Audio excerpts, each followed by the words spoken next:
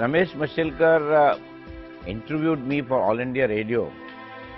He asked me towards the end, who is my icon in India? And I told him my icon in India is Professor C.N.R. Rao.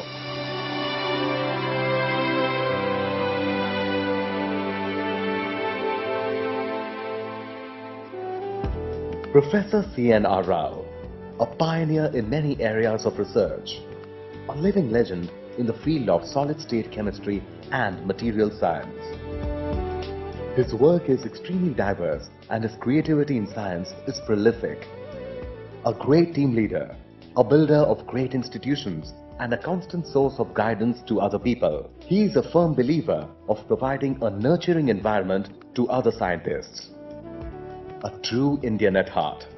Science, spirituality, and nationalism being his strongest source of inspiration in life. Professor Rao's achievement has been recognized all over the world. He is a recipient of all the topmost national and international awards and honors. He is the only Indian elected to all major scientific academies of the world. Many foreign universities had offered him attractive positions, freedom, and facilities to continue research in the field of his choice. He decided to stay in India. And I understand lately that he gets more than 2,000 citations a year. Many scientists in India won't get this kind of citations even for several years put together. I'm Indian. It was 1945, end of the Second World War, and the growing intensity of the Indian freedom struggle. Speeches of Pandit Nehru and Gandhiji had a deep impact on Professor Rao's mind.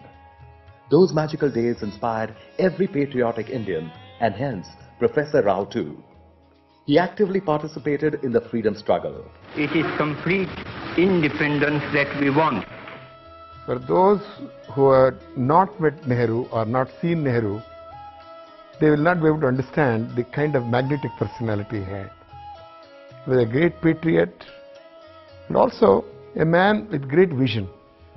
To me, as a child, when I was 10 years old, Gandhi was like the image of Jesus Christ or one of our saints. It was always like that. Even today, Gandhiji's ideas for India, if he had followed most of them, I think maybe it would have been a much better India. I'm not sure that we have done better than what Gandhi had for us. A movement for merging more than 600 princely states with the Indian Union had started in pre-independence era. Mysore was one such state. Professor Rao was fully convinced about the cause of democracy in free India and joined some of the processions demanding freedom. He even gave a few spirited speeches in Bangalore. ನಮ್ಮ ಈ ಭಾರತದಲ್ಲಿ ನಮ್ಮ ಮೈಸೂರು ದೇಶ ಬೇರೆ ಆಗಿರೋದು ಸಾಧ್ಯವೇ? ಮೈಸೂರು ದೇಶಕ್ಕೆ ಬೇರೆ ವ್ಯಕ್ತಿತ್ವ ಇದೆಯೇ? ಅಥವಾ does it have an individuality of its own without India, this state? So this is the kind of thing we used to talk about. The Rao family, strong believers of the Madhva philosophy, admirers of doing good deeds and caring for the good of the society. In this background was born Chintamani Nagesa Ramchandra Rao on June 30, 1934 in Basavgudi near Bangalore. His father, Nagesa Rao, had a degree in education and was a postgraduate in history. He worked in the education department of the old Mysore state.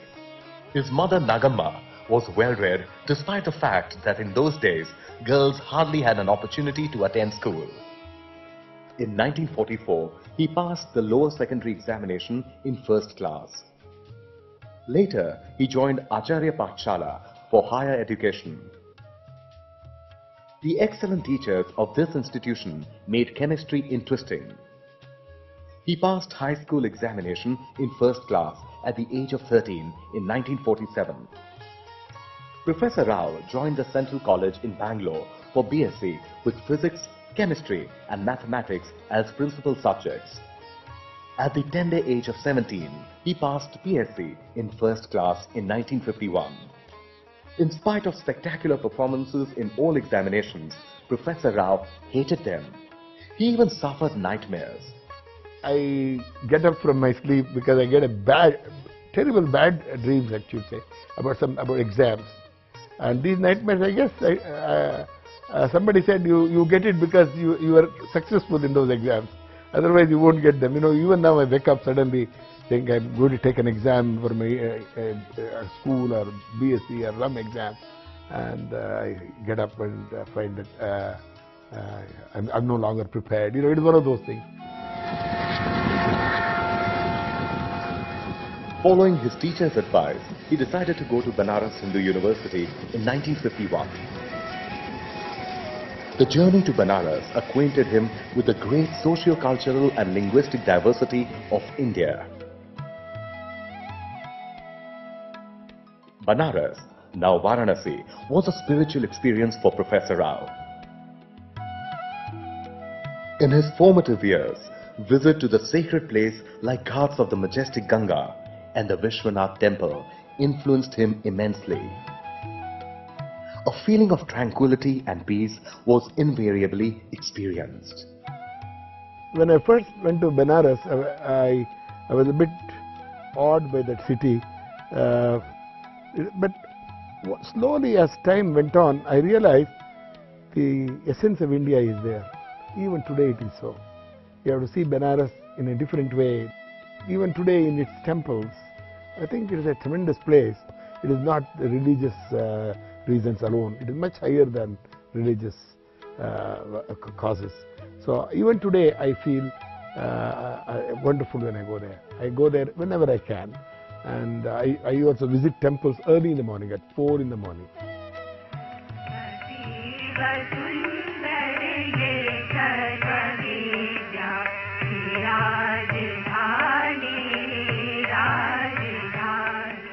The Banaras Hindu University was founded by late Pandit Madan Mohan Malviya. A national university in the truest sense caters to the educational needs of students nationwide.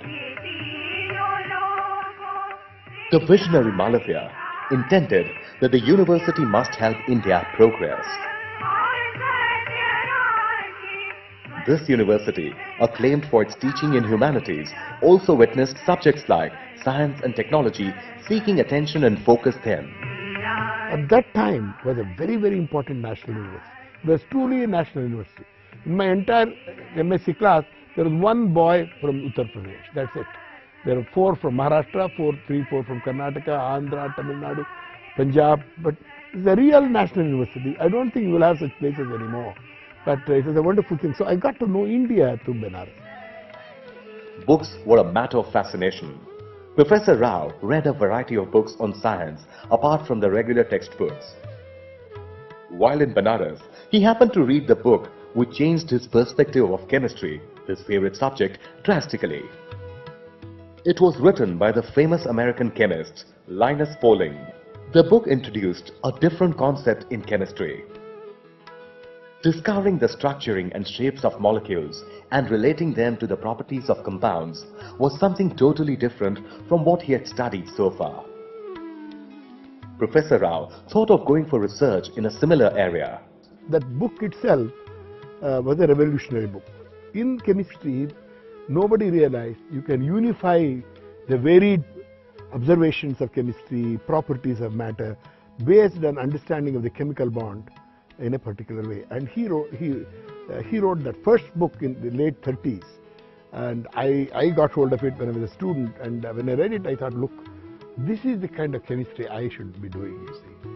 After completing MSc with first class, Professor Rao left Banaras and went back to Bangalore in 1953.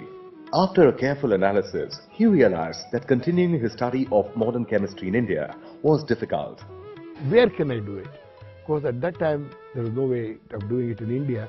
It was very clear to me I have to leave India to learn this kind of chemistry, learn this kind of instrumentation, studying such problems and so on. So Linus Pauling, of course, immediately became my hero. He therefore decided to go abroad. He got admission with financial help from 4 American universities. He joined Purdue University with the idea of working with a specific professor from Pauling School. He left for the United States in 1954. Professor Rao started his doctoral thesis on electron diffraction with Professor Robert Livingston. He published several research papers on different aspects of spectroscopy and physical organic chemistry.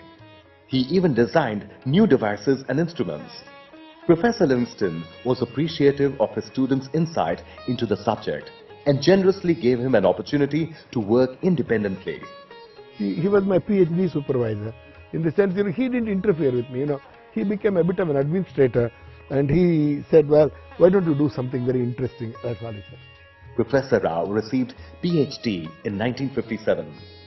In spite of offers from many foreign universities in USA for postdoctoral research, he decided to work at University of California at Berkeley and joined it in 1958.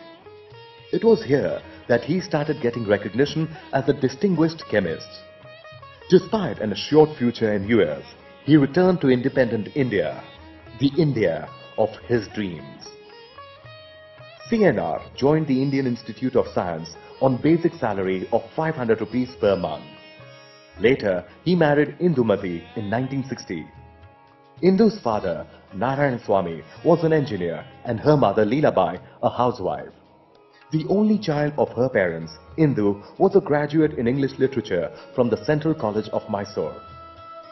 Indu always wished to marry someone who could provide an intellectual companionship. Like all young girls, when we used to talk about the type of person one would like to get married, I always used to say I want to marry a man who can be a challenge mentally, academically, and who would share a lot of interest with me, because I was always interested in music, reading and things like that. And it just so happened I was blessed, I should say. Rao joined IISc as a lecturer. He wrote a monograph on ultraviolet and visible spectroscopy using molecular orbital notations. In 1960, his first book, titled Ultraviolet and Visible Spectroscopy, was published. When Rao needed some references for his book, Sir C.V. Raman helped him get some journals from his personal library. The book was a major breakthrough. When I was writing my first book, I needed some references. Those references were all in Raman Institute. When I went to ask him, he said, oh yeah, sure, I will look for you. And he gave me, once he brought a book all the way by car, he came to my house and gave it to me. One morning, there was C.V. Raman bringing me a book. He was extraordinary. If you liked the person, if he thought you were a sincere person, he would do anything for you. Professor Rao accepted an offer of associate professorship from the Indian Institute of Technology, Kanpur in 1963. Then the new institute in Kanpur with American support started, a new IIT at Kanpur, and with MIT, Purdue, Berkeley, Ohio State, Princeton, they were all MIT, they were all in Caltech, they were all involved in setting that up.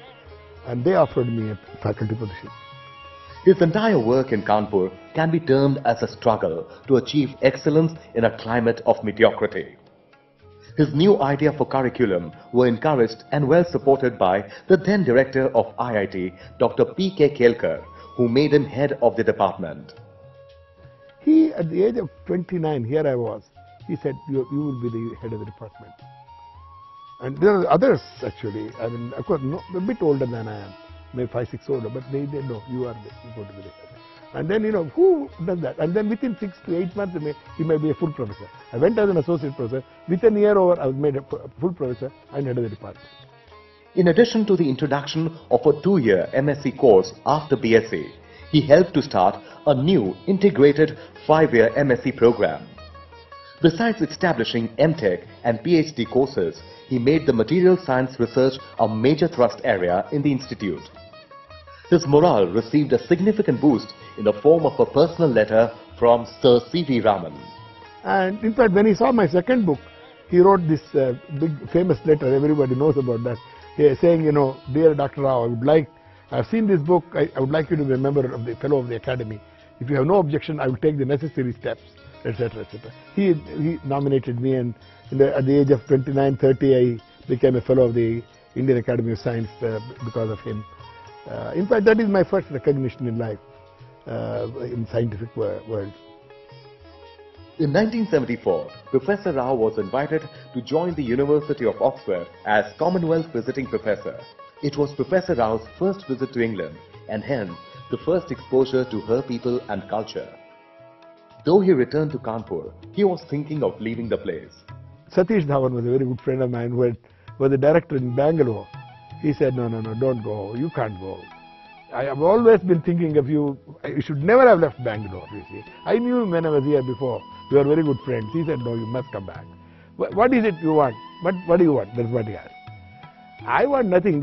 I want the freedom to build a new kind of center, new kind of department in my area.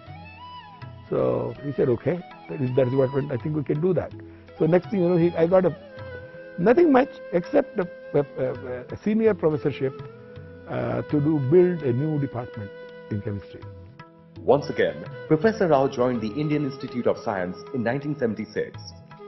In 1982, he was elected as the Fellow of the Royal Society, London.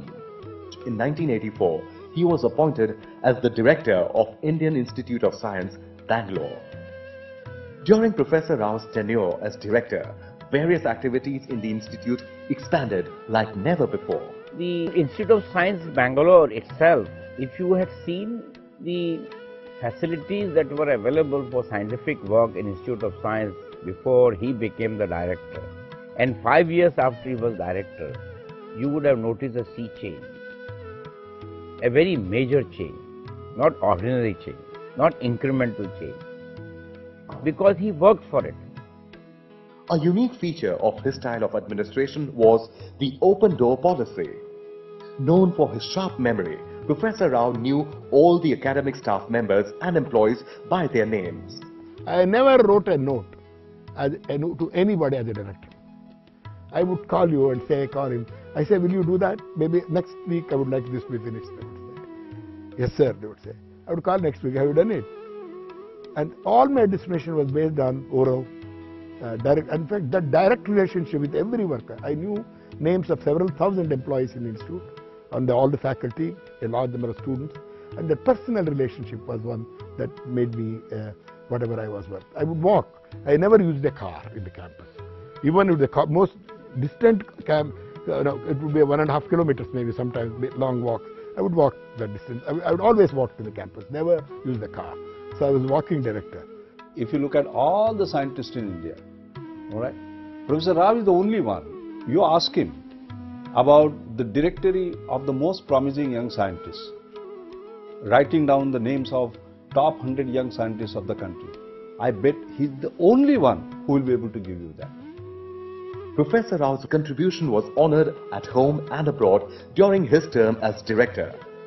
His contribution to the field of solid-state chemistry and material science is remarkable for its great diversity. He has contributed a lot to the field of high TC superconductivity, to the field of transition metal oxides, the property and phenomena, structure, new materials, new oxides.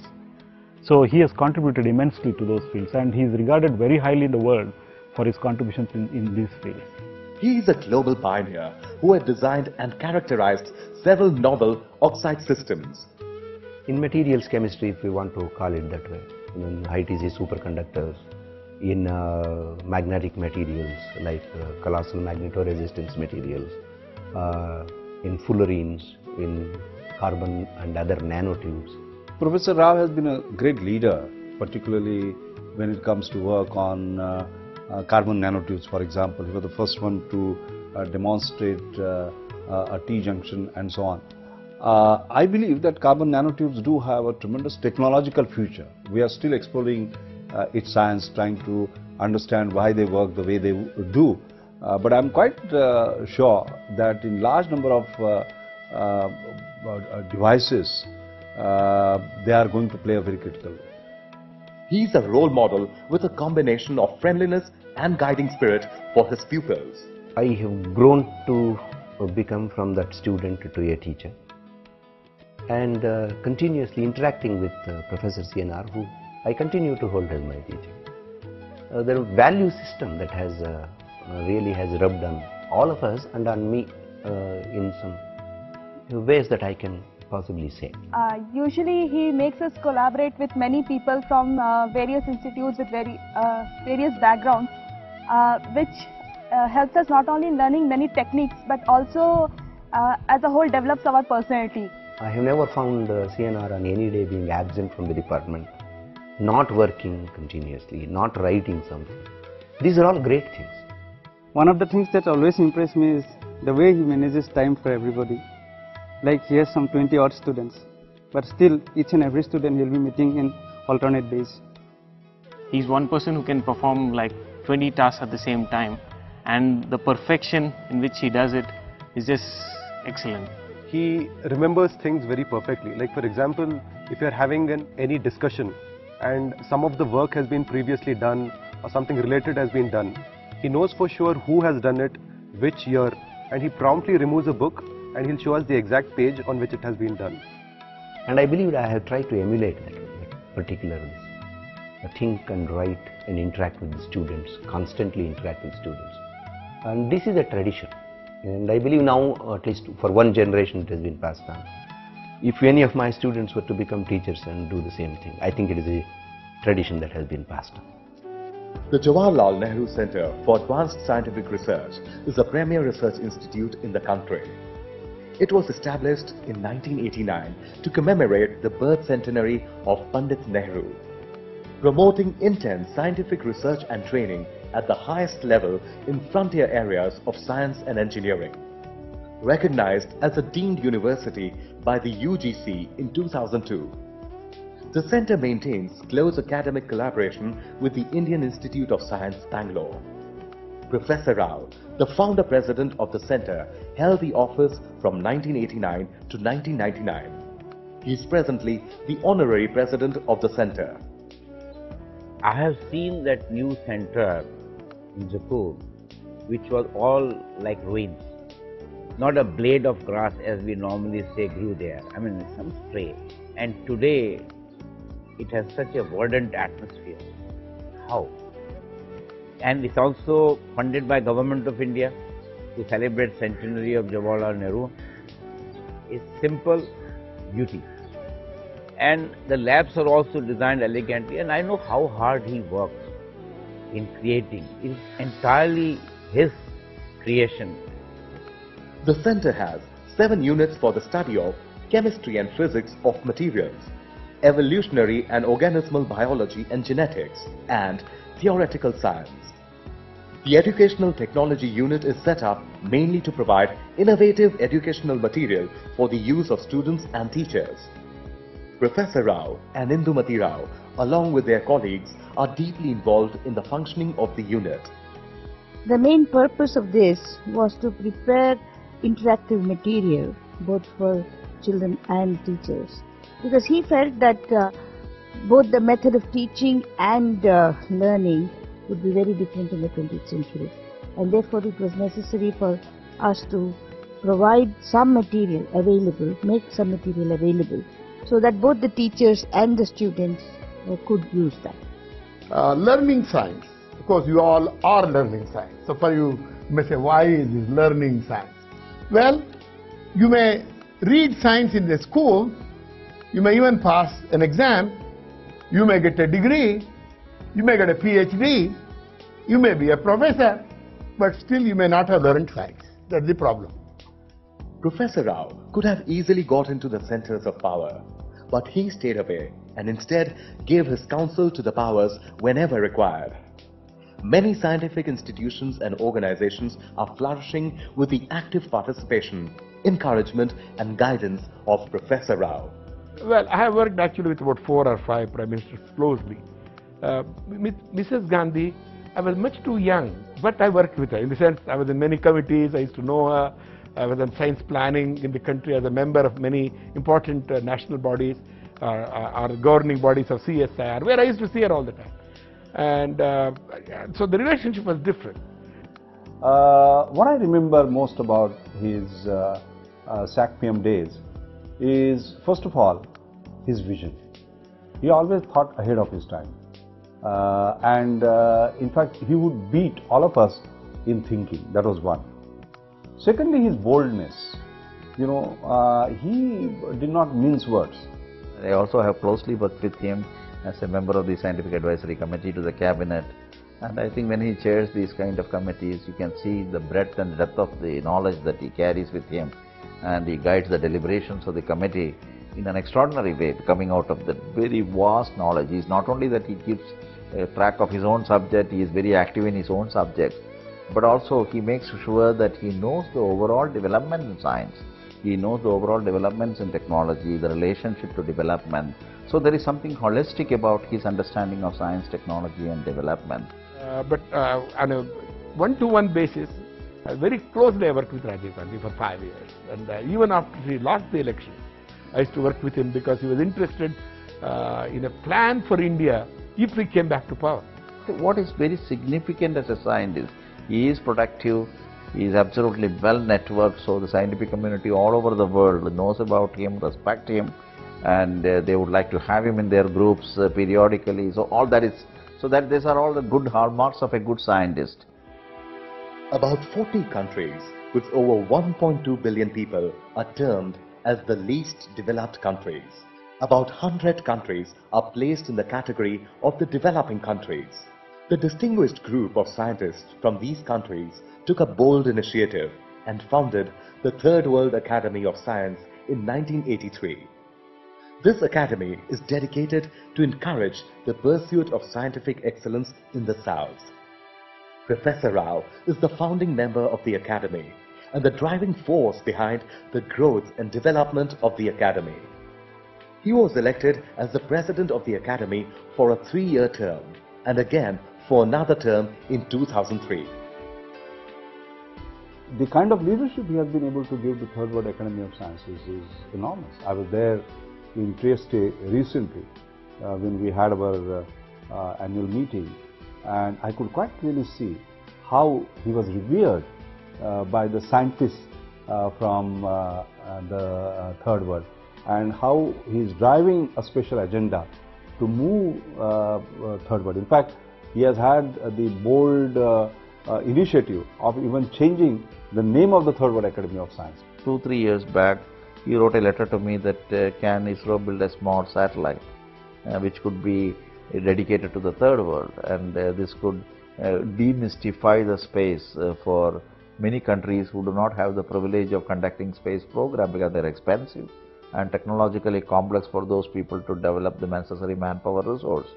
And I think we took that input and took the cue, and I'm sure that the present dispensation of ISRO will follow it up. They may make a presentation to him as the president, and I'm sure that that will be his lasting contribution.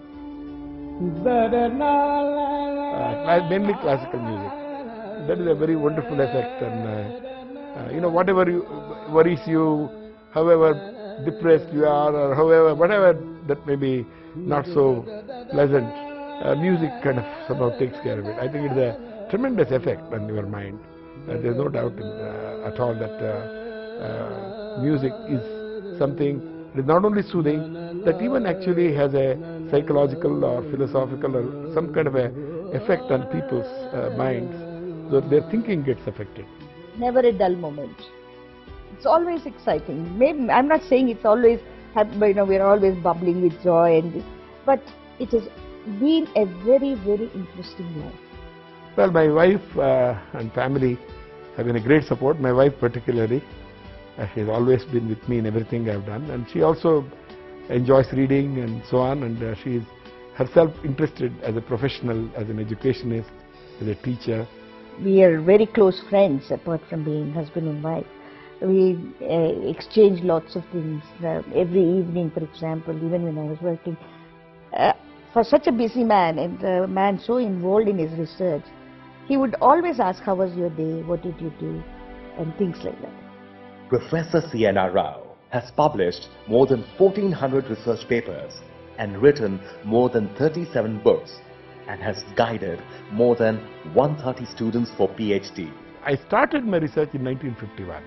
So to that extent, I have been doing scientific research for 53 years. But as a full-time professor and so on, it is more like 45 to 46 years. The Linus Pauling professorship that he holds will be with him till the last day of his life. Lifetime professorship. Professor C.N.R. Rao, a lifetime professor.